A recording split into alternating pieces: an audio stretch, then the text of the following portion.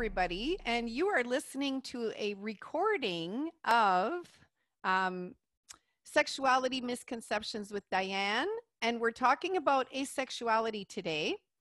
We're not doing a Facebook Live because we did one a few weeks ago, and Facebook blocked it and shut it down because I got a message back saying because we use the word asexual, which I find funny because, I've interviewed other people like transgender, gay, lesbian, poly, like other words get out there and they're okay. And then asexual is actually not about having sex. So it just made me laugh. Anyway, but we're still learning. And I always say that at the show. This is a practice for me every day. I'm learning and I'm going to be better and better with every show. So I want to remind you that there's no right and wrong here. There's only what people are thinking and feeling and what brings you pleasure. So please keep any derogatory remarks to yourself because they will be deleted if you put any up. I encourage you to ask questions. We may not get to them now, but we could get to them at another time because my guests will come back. And we will want to answer your questions, definitely, because you know what? We don't talk about sexuality enough. We don't express it. We kind of try to leave it like just sitting there. And how long do you plan for a good vacation? How long do you plan for your retirement or for your children's education? Well, how important is pleasure in your life? Like pleasure really needs to be planned for. We need to have pleasure every day. So that's what we're learning about on this show. We're going to talk about misconceptions that people think about on sexuality. And sometimes it's things we never heard of. So it makes us a little nervous or we get scared. So the purpose of this program is for everybody to have the opportunity to talk about what makes their life more pleasurable, what they like, and maybe it's going to resonate with you and help you someday. Maybe you have some things about yourself you don't understand. So maybe they'll come up here. You can ask questions. Feel free because we're here to learn and grow together, okay? So that being said, I wanted to talk to you about my guest, Sandra Bellamy. She is the author of Asexual Perspectives, 47 Asexual Stories. She was a speaker at the UK Asexuality Conference in London in 2018. She has been interviewed on radio programs, including the BBC twice. She has been the host of an in-person meetup group for asexual people for 5 years. Sandra is the daily chat show host of My Asexual Life on YouTube. So you can go and check her out. And I'll be posting all of these on the comments here, so you'll find them easily. She is also the founder and trainer of Asexualize Academy, the world's first online training center and school for asexuals and asexuality. And there's a free module, so go check it out. You might learn something about yourself even, or somebody you love. You can follow her blog at www.asexualize.com, and that's ASEXUALISE, okay?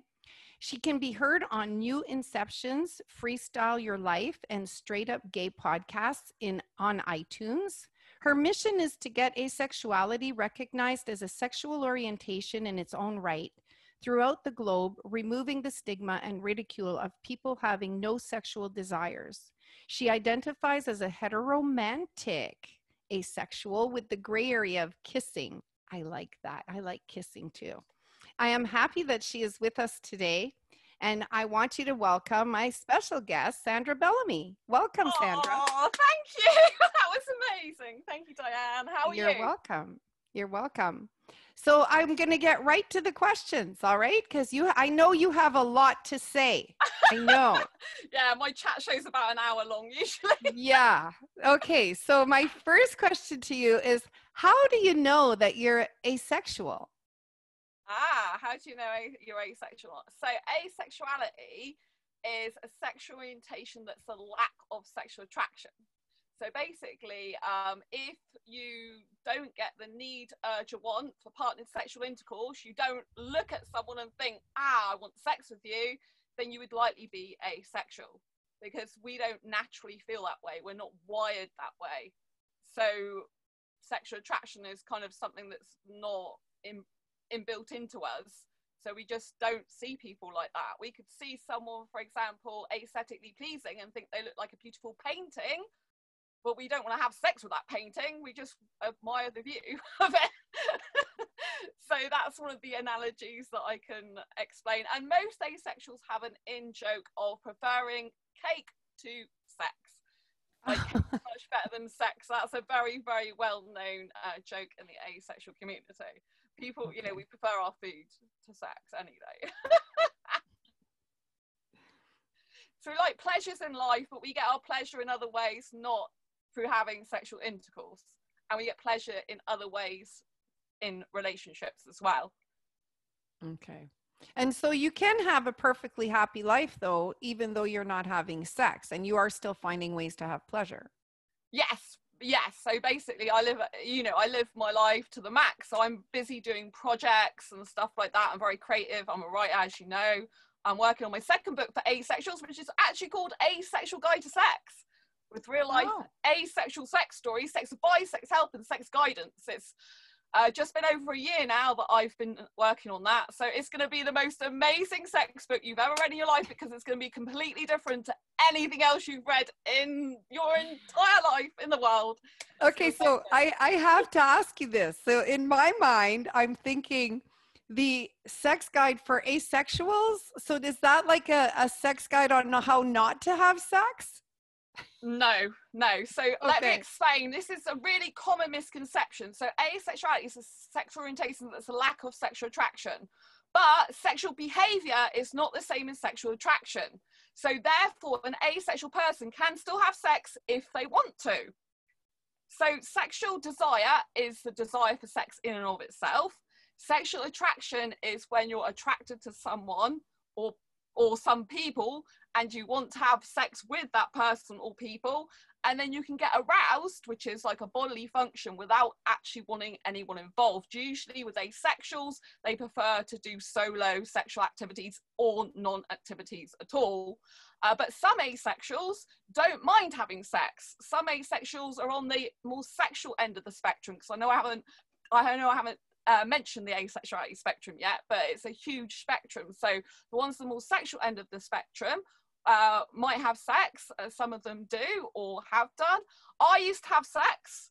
So even though I'm asexual, I didn't find out till 2014 that I was asexual. I had heterosexual relationships for over half of my life. So I did have sex in my past. I was in a long-term relationship. I've been in 2 long-term relationships, and the last long-term one, I was there with them for 8.5 years in total. We were together for like a year and a half, split up for 6 months, and got back for another 7 years, so 8.5 years in total. So yeah, and he was good at sex. So there's this misconception as well that, oh, you're asexual because you haven't had good sex. It's like, no, he was really good at sex. I've had sex with 5 guys.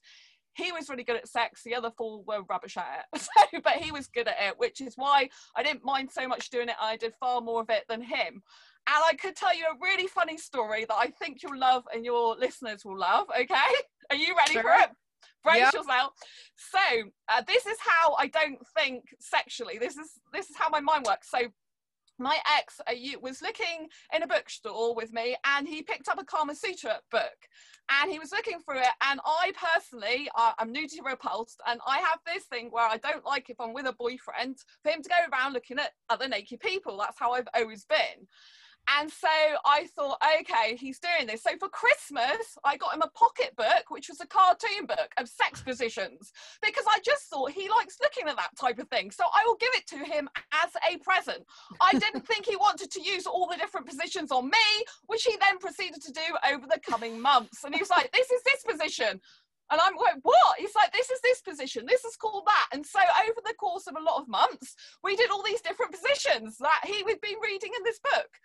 And because I didn't associate that with me, because that's how an asexual brain works. It doesn't associate sexual attraction and sex with yourself. You're like removed of the situation.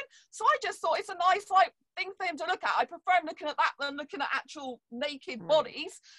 And then, but yeah, he was doing all these moves. I just let him get on with it. I'm like, okay, whatever. And I just participated as like someone who's just like participating in a board game or something, you know. It's like, okay, let's do it. Let's just get on and do this. And then he was like, leg here and leg there. So and but did you enjoy it?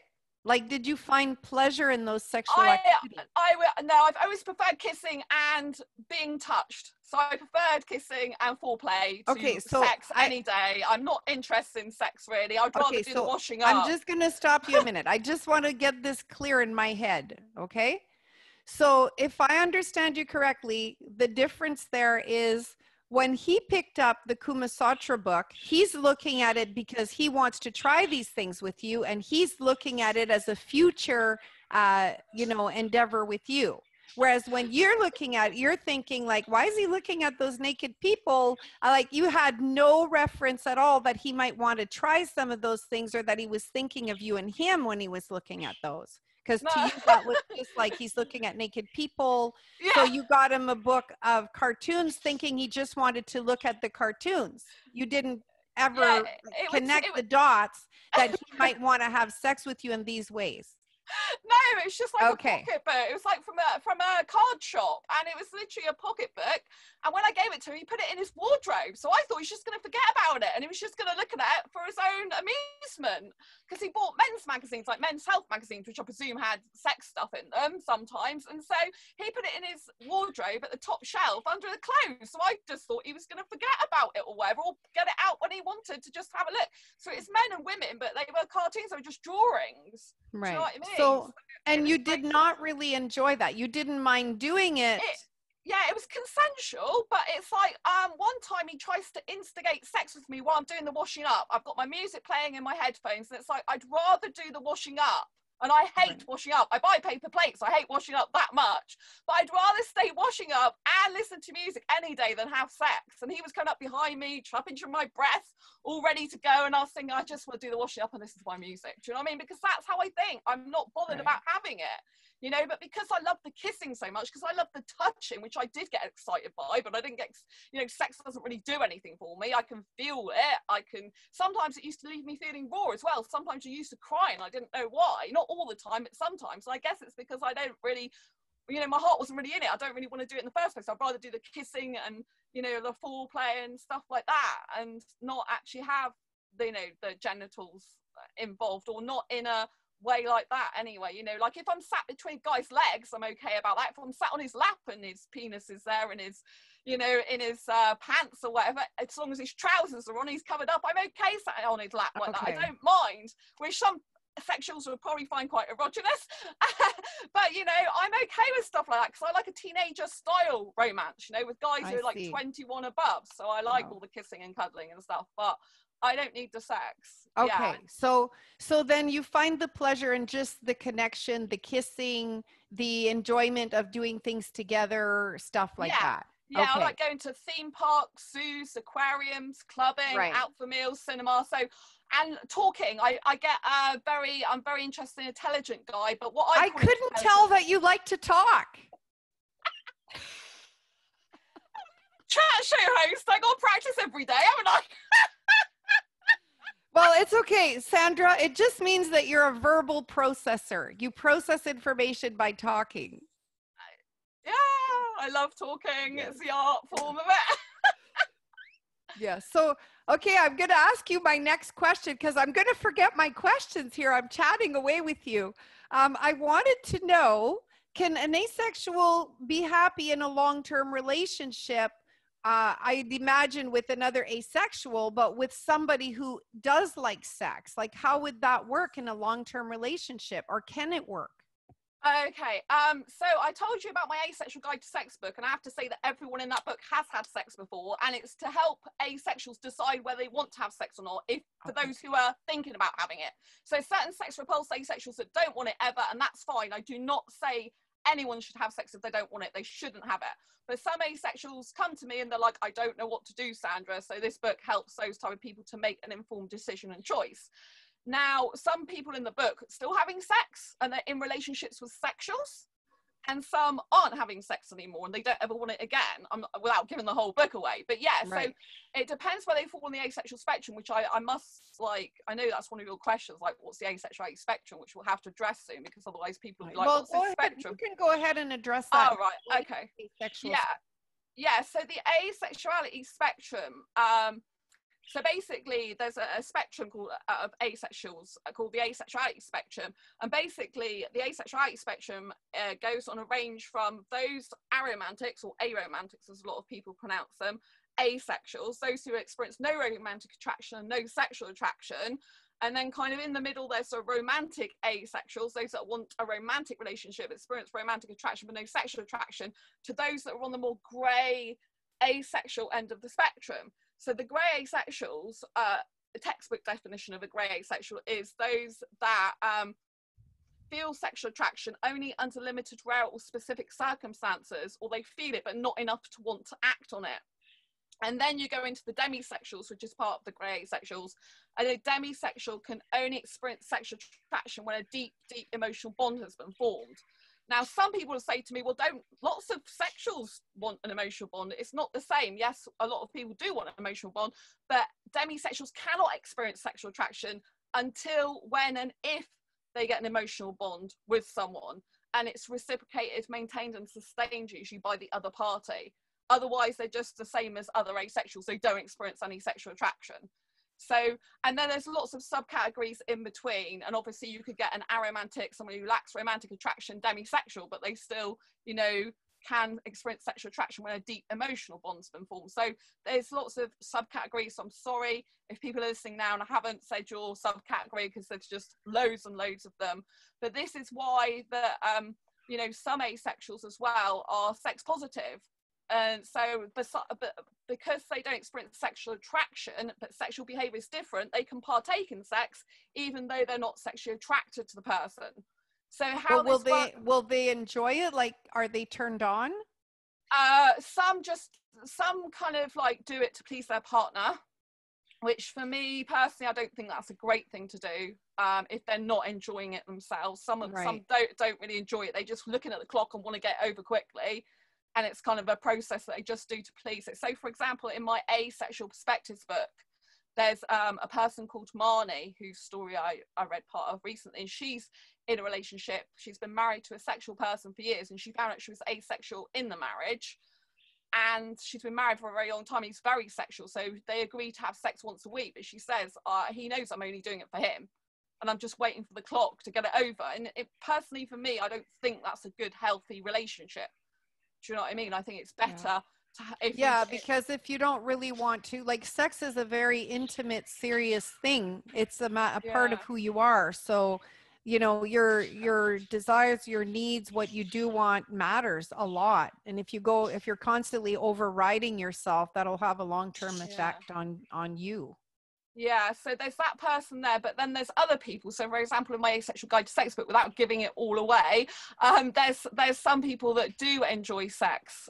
They enjoy it as an activity to do with their partner. They tend to be predominantly on the more sexual end of the spectrum, so like the grey asexuals or the demisexuals. And they, you know, they can enjoy it in a relationship. They can enjoy the physicality of it, but they still think differently.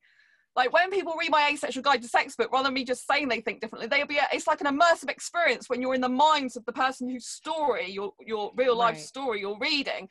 And you can tell they think differently. It's more like mechanical. It's more, you know, they're going through the motions of what do I do? A lot of asexuals don't know how to have sex, which is why I wrote the book. They don't know what to do with their hands, their legs, their arms. It doesn't come naturally to them because it's not part of who they are.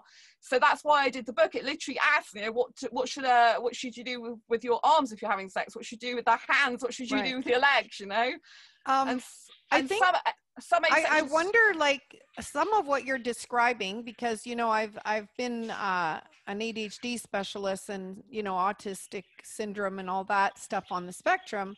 Are a lot of the people who are asexual autistic?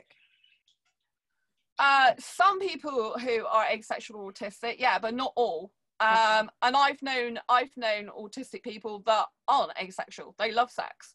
Okay. So there's a very big misconception that everyone who's asexual is autistic. I'm not autistic. Right. You know, my best asexual friend, they have had one test that suggests they might be autistic, but they're waiting for the full test. Okay. And some of my friends, you know, asexual friends, I have got another couple of friends, they're both autistic, but not everyone is autistic. I know I know 3 people all in my city who are asexual, and none of them are autistic. Okay. So yeah, you know, I don't like it when people say, oh, well, all asexual autistic. It's simply not true. Some are, some aren't, you know. Right. So well, I think a lot of it depends on interest too, right? So okay, so wait, let me get to my next question. Okay, so how did you learn that you were asexual? Okay. Can I just say one thing as well? Oh, You're yes. asking about relationships. I forgot to say, which is really important, that asexuals can be in relationships with other asexuals. Okay. You were asking about if they can be in relationships with sexuals. And also there's someone in my Asexual Perspectives book who's with a bisexual and they're not having sex. So the sexual person is happy to not have sex. Okay. And I know someone else who's been with their girlfriend for 2 years and they don't have sex. It's a long distance relationship. He's highly heterosexual and she is an aromantic asexual. So, right. And there's, I know a guy who's got a young fiance and they're both asexual. And I have a friend who's married to an asexual. They're both asexual. So you can have relationships with asexual, other asexuals, live happily ever after with no sex whatsoever. Okay. So they're finding pleasures in other things. Yeah, it's usually activities to share together, common interests, life goals, supporting each other, you know, watching movies. Right. And just so everything else, just not the sex. Yeah, because they don't get pleasure from it. That's the point. Right. Unless they're getting pleasure from it, there's no point in having it. Do you know what I mean? Because it's not healthy for them. So they're in loving, healthy, happy relationships which haven't got sex involved because that doesn't make them happy. So. Right. Okay. You know, some people say to me, oh, well, you know, like, oh, sex is really healthy. I'm like, it's only healthy if you enjoy it. If you don't enjoy it and you're being coerced or pressurized into it, you know, it's sexual abuse or rape at the end of the day. Yeah. You know, and some consent is huge. We did a show on consent. We're going to do more. Consent is everything. Yeah. And, you know, everyone just assumes that people want sex and it's really, you know, destructive to people who don't want that, you know. And it shouldn't be like a given that that's the case because asexuals are genuine and for a lot of asexuals do not want sex. A lot of sex repulse. A lot don't have any sexual feelings. Right. They don't want to participate in sex. They find it gross. Even the idea of it or parts of it they really find gross as well. And they don't want genitals anywhere near them. A lot of asexuals are virgins. A lot of them haven't even had relationships, you know. So it's important to like let people know about that as well. So your next question was, how did I find out I was asexual? Yeah, how did you find out you were asexual? Yeah, so I went to see a counsellor because I was having problems that when I dated sexual guys, that basically the expectation of sex at the end of the night made me nearly wet myself. I just couldn't deal with it anymore because it was too much, the sexual energy from them, the expectation they wanted sex, and I knew I didn't want it. I had sex in the past. Last time was 2011. I've been sex-free for 9 years this year. Woohoo! Now, some people would cry over that. I know. I'm so happy. I'm like, yeah, baby, a life without sex. I'm rocking and rolling. Good for being true to yourself. Yeah, I'm so happy. I'm going to be celebrating in November because October. I don't know what date it was, but in October it was 2011. Okay, good. So like November, I'll be going, Ray, party time.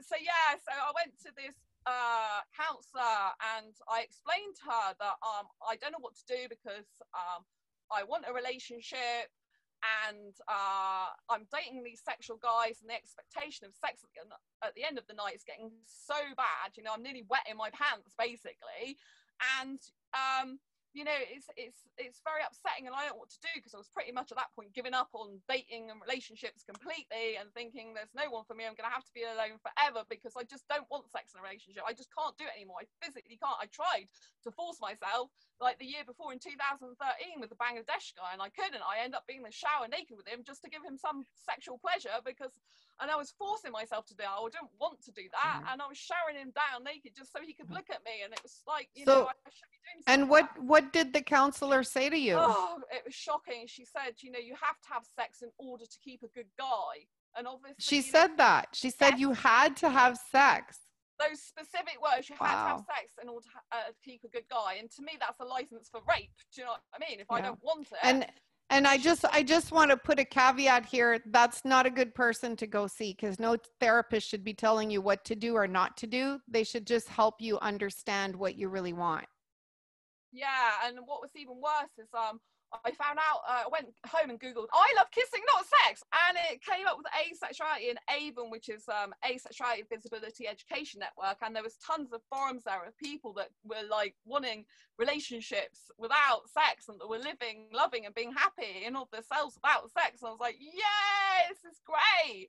But I actually told her about that. The counsellor, who was an NHS counsellor, so a professional counsellor, I went back and told her about that. I found out about this thing called asexuality. And I asked her to like look into it because I thought I was it. And when I had the next session with her, she hadn't bothered. She's like, oh, the NHS won't let us do stuff like that because of that type of content. And then I said to her, well, you could have looked it up at home. And she just wasn't bothered, and her face and attitude said it all. She wasn't bothered, she wasn't interested, she didn't want to know, and it was upsetting me. So she said, I think we better end our sessions because you know that you're feeling upset about our conversations. And so I went away and I thought about it because I wanted this problem solved, because I mean I thought, you know, it's a big issue, I don't want sex, how am I going to have a relationship? But I knew I couldn't be talking to her anymore because obviously she doesn't understand.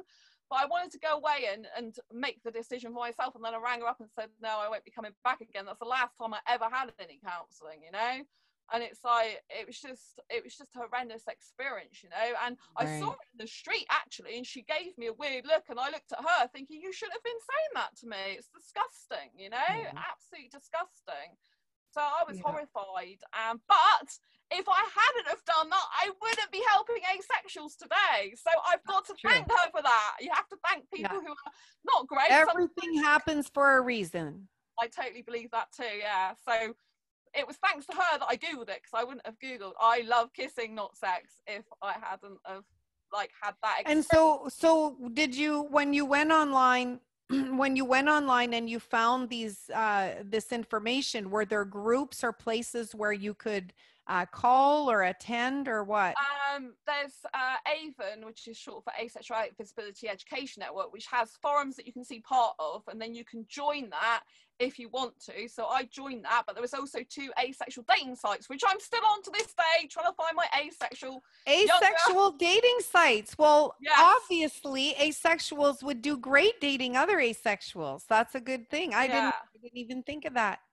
Yeah, the only problem is there's some people that go on there that are not really asexual, and some of them are honest and others aren't honest about it. So yes, that can be quite not very good sometimes. And also, well, that would be confusing.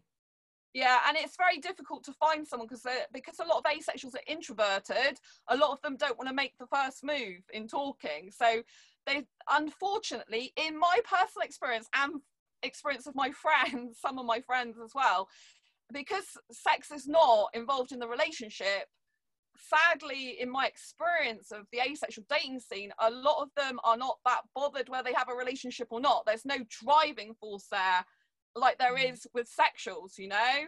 But I approach loads of people because I'm extrovert. I'm a minority within a minority because I'm extrovert. There's not many of us. And so I approach loads of people. Well, I say loads, over the years, because it's 2014 since I've been on there. But I want a younger, foreign, asexual Indian guy, without sex, without marriage, and without kids. And that was quite hard to get. And I like living on my own. But I think there's someone for everyone. So if my asexual Indian soulmate's out there in the UK, please contact me. You know what she's looking for. Yeah, I'll probably get like 200 or 300 or 500 sexual Indian guys now after me, but you know. Like, only asexuals. She was very specific. Only asexuals. If you don't want sex, if you don't like sex. Okay, so we're not a dating show though. So let's just move past that.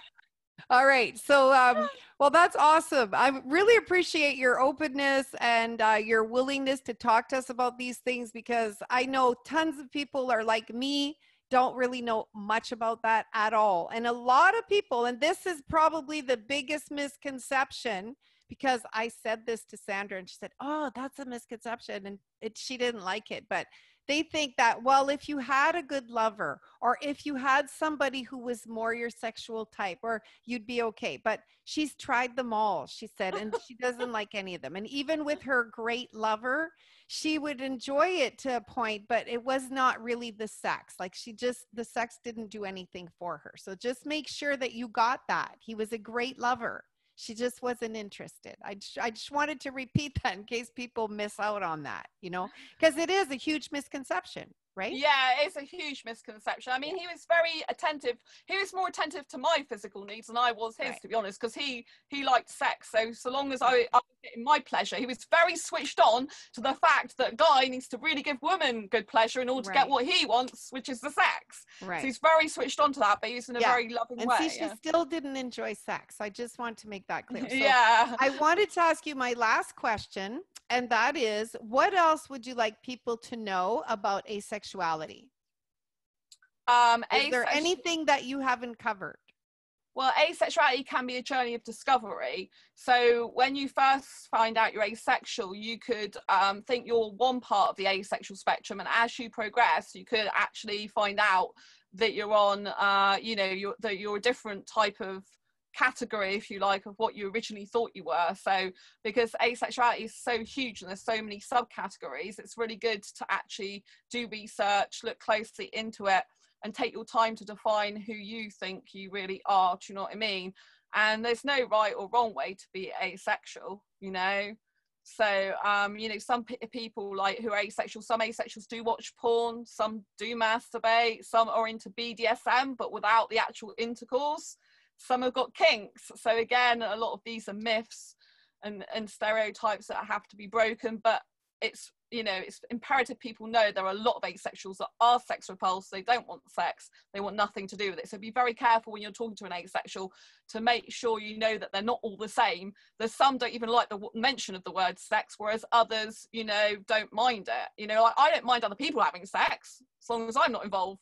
I got friends that are both asexual and friends that aren't asexual, and I'm personally sex repulsed to me, but not others. They can talk to me about it, and actually on my asexual live chat show, we discuss sex in some of the shows because I cover all the asexuality spectrum, not just certain types of asexual. So those that don't like sex at all and those that don't mind it or are sex positive. And I discuss things like dry humping. I've even got a demonstration video on that. It's very popular.